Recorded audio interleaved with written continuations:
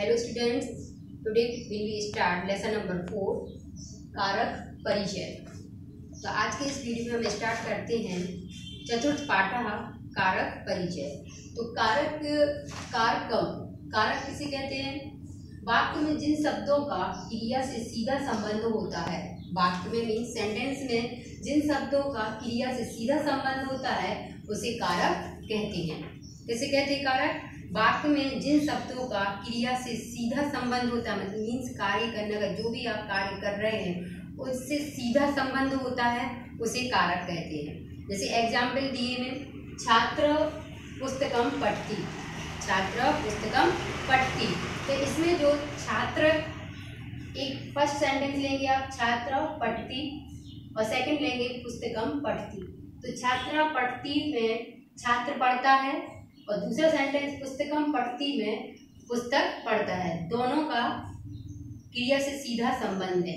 तो इस सेंटेंस में छात्र पुस्तकम पठति में छात्र और पुस्तक ये दोनों क्या हैं? कारक। और पठति ये है आपकी क्रिया। इन दोनों शब्दों का मीन्स छात्रा और पुस्तकम का इस क्रिया पठति से सीधा संबंध है, उसे कारक कहते हैं। ये आपकी हुई कारक की डेफिनेशन। अब आते हैं कारक के प्रकार। कारक होते हैं 6 प्रकार के। कारक के प्रकार कितने हैं? 6। तो फर्स्ट नंबर है कर्ता, सेकंड कर, third Karan, fourth संप्रदान, fifth अपादान and sixth अधिकरण। ये है आपके कारक के 6 टाइप। इसके बाद आता है अब कारक चिन्ह।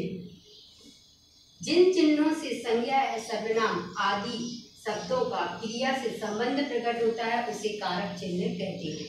मीन्स आपका कोई एक वाक्य है, जैसे राम ने सीता को डांटा, या राम और सीता बन गए, या राम को बुखार है। तो राम को बुखार है, राम को, इसमें जो बीच में को शब्द आ रहा है ये कहलाता है आपका कारक चिन्ह। जैसे एग्जाम्पल इसमें दिया है आचार्य ने शिष्यों को वेदों का अर्थ पढ़ाया। इसमें जो ये डैश किए हुए चिन्ह है, ये ने, को, का, ये है आपके कारक चिन्ह। तो इसकी डेफिनेशन क्या हुई? जिन चिन्हों से संज्ञा या सर्वनाम आदि शब्दों का क्रिया से संबंध प्रकट होता है उसे कारक चिन्ह कहते हैं। इसके बाद कारक विभक्ति। कारक विभक्ति किसे कहते हैं? कारकों को बताने वाली प्रत्ययों या चिन्हों को कारक विभक्ति कहते हैं। मीन्स आपके जो कारक चिन्ह होते हैं, का, के, की, को, ने, के लिए, उस, ने, के लिए, से, के द्वारा, के साथ, रा, रे, री, में, पर, ऊपर, हे, ओ, ये सब होते हैं कारक चिन्ह। और इन चिन्हों का प्रयोग प्रत्यय या चिन्हों का प्रयोग विभक्ति के रूप में होता है तो उसे कहते हैं कारक विभक्ति। कारकों को बताने वाले प्रत्ययों या चिन्हों को कारक विभक्ति कहते हैं। जैसे आपका कोई सेंटेंस है, इसी सेंटेंस एग्जाम्पल को हम फिर से रिपीट करते हैं कि आचार्य ने शिष्यों को वेदों का अर्थ पढ़ाया। तो ये इसमें ने, को और का ये आपके हो गए, ये आपके क्या हो गए? कारक चिन्ह। और ये आपके क्या है? प्रत्यय या कारक चिन्ह, जिसे आपने कारकों को बताने में इन चिन्हों का प्रयोग किया तो उसे कहेंगे आप कारक विभक्ति। सेंटेंस कंप्लीट है कि आचार्य ने शिष्यों को वेदों का अर्थ पढ़ाया। इसमें पढ़ाया आपकी क्रिया हुई और ये आचार्य, वेद, शिष्य ये आपके हो गए कारक। और चिन्ह कौन सी हुई है? विभक्ति, ने, को, का। इस प्रकार इन चिन्हों के आधार पर हम विभक्ति का प्रयोग अथवा प्रयुक्त विभक्ति का अर्थ निकाल सकते हैं या अर्थ निकाला जाता है। अब आता है विभक्ति के प्रकार। टॉपिक है अब विभक्ति के प्रकार। ये 8 प्रकार की होती हैं। विभक्ति होती है 8 प्रकार की। प्रथमा, द्वितीया, तृतीया, चतुर्थी, पंचमी, षष्ठी और सप्तमी एंड संबोधन। ये होते हैं आपकी विभक्ति के प्रकार। अब आता है सभी कारकों के नाम व चिन्ह। सभी कारकों के नाम, चिन्ह व विभक्ति के प्रकार। तो सबसे पहले कारक आपकी ये टेबल बनी हुई है, जिसमें फर्स्ट पॉइंट कारक, सेकंड कारक का चिन्ह एंड थर्ड विभक्ति के प्रकार। तो सबसे पहले प्रथमा विभक्ति में कर्ता कारक होता है, चिन्ह होता है ने।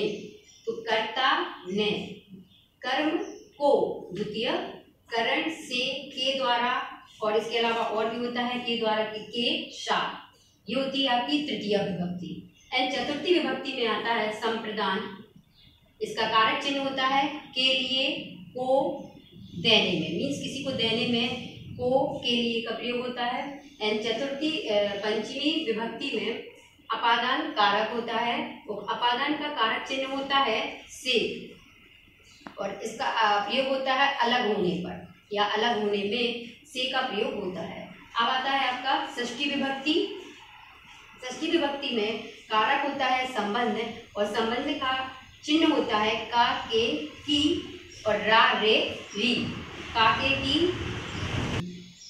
का, के, की। इसके अलावा और चिन्ह होते हैं रा, रे, री, जिसका संबंध में प्रयोग होता है। षष्ठी के बाद आता है सप्तमी विभक्ति में अधिकरण। अधिकरण कारक है, और इसके कारक चिन्ह होते हैं मैं, पर, ऊपर। इसके चिन्ह क्या होते हैं? मैं, पर, ऊपर। एंड संबोधन लास्ट, इसके कारक चिन्ह होते हैं हे, वो, अरे, हे। इसके कारक चिन्ह क्या होते हैं? हे, वो, हरे। इस प्रकार आपकी ये सभी कारकों के नाम व चिन्ह विभक्ति की टेबल। इस टेबल के आधार पर और इन कारक चिन्हों के आधार पर और कारकों में कारक पित्तों को जोड़ने से शब्दों का अर्थ या शब्दों के रूप में इनको प्रकट किया जा सकता है। आपकी बुक में पेज नंबर 26 पर अर्थ सहित शब्द रूप दिए हैं। बालक पुल्लिंग, अकारांत पुल्लिंग है, तो उसको आपको लर्न करना है और लिखना है। ये बालक के धातु रूप शब्द रूप हैं। और सेकंड पेज 27 पेज पर लता मीन्स स्त्रीलिंग में लता के रूप दिए हैं, वो आपको कंप्लीट करना है। और फिर एक्सरसाइज वो आपको हम कंप्लीट कराएंगे ग्रुप में। सो आप अपनी कॉपी पर अर्थ सहित बालक के रूप और लता के रूप आपको कंप्लीट लिखना है। Thank you. आपके पेज नंबर 26 पे जो बालक के अर्थ रूप दिए हैं, कारक विभक्ति टेबल दी हुई है, एक वचन, द्विवचन और बहुवचन में, तो आपको इसी के अनुसार आपकी कॉपी पर लिखना है। जैसे कर्ता प्रथमा विभक्ति में बालक, बालकौ और बालिका, ये वचन के तीनों रूप दिए हैं। कर्म द्वितीया बालकम, बालकौ, बालकान। तृतीया बालकेन, बालकाभ्याम, बालके, बालकै। चतुर्थी बालकाय, बालकाभ्याम, बालकेभ्यः। पंचमी बालकार, बालकाभ्याम, बालकेभ्यः। षष्ठी बालकस्य, बालकयो, बालकानां। सप्तमी बालके, बालकयो, बालकेषु। और संबोधन में जैसे चिन्ह के अनुसार हे बालकः, हे बालकौ और हे बालिका। इसी के अनुसार आपको दूसरे रूप स्त्रीलिंग में और नपुंसकलिंग में बनाने हैं, जो पेज नंबर 27 में दिए हैं, फल और लता स्त्रीलिंग में। तो आपको दोनों एक्सरसाइज, दोनों टेबल आपको अपनी कॉपी पर कंप्लीट करना है और लर्न करना है। Thank you.